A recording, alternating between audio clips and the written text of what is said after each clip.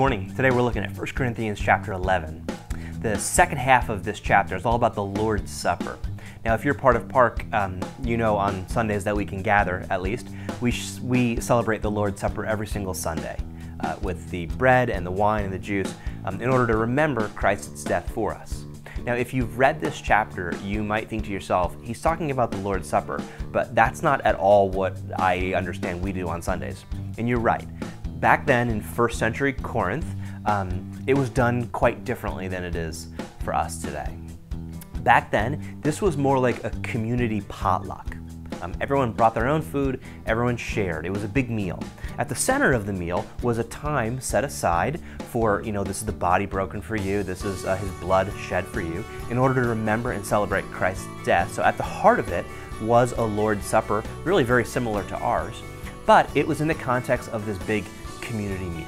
Now, what Paul is doing here is addressing a very serious issue that was happening in this Corinthian church.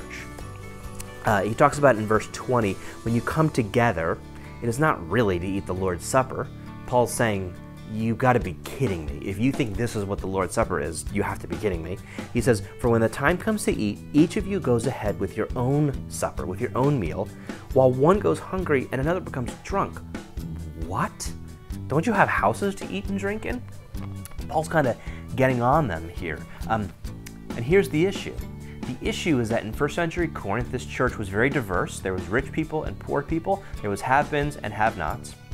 And the issue was the rich people were getting there on time because they weren't, working out in the field somewhere. They had time. They got there on time, and they were, pooling all the food, and they were eating all the food, so that when the poor people came, who were out busting their butts in the fields or wherever they were working, they got there late, hungry, because they have no money, they have no food, and there was no food for them to eat. The rich people who had the food, who had the money, they were eating it all. And so Paul addresses this in harsh terms in verse 27, really speaking to those rich people. Whoever, therefore, eats the bread and drinks the cup of the Lord in an unworthy manner will be answerable for the body and blood of the Lord. Examine yourselves, and only then eat of the bread and drink of the cup. For all who eat and drink without discerning the body, eat and drink judgment against themselves. A lot of people, when they read this passage, they think to themselves, what this means is we have to examine ourselves, make sure we've been good enough this week, make sure we've been pure enough or holy enough in order to take the Lord's Supper this week.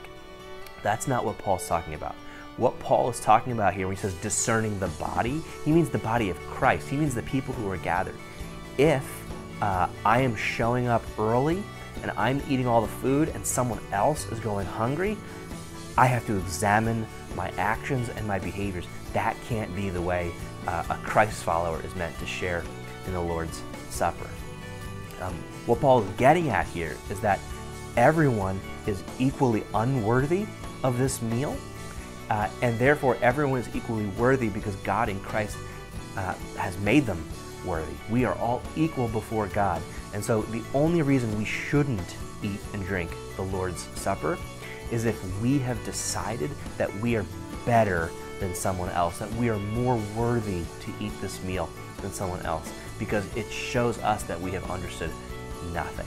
So next time we're able to gather together on a Sunday morning and eat the bread and drink from the cup, come as someone who is absolutely unworthy, but by God's grace has been made worthy because of his blood which was shed for you.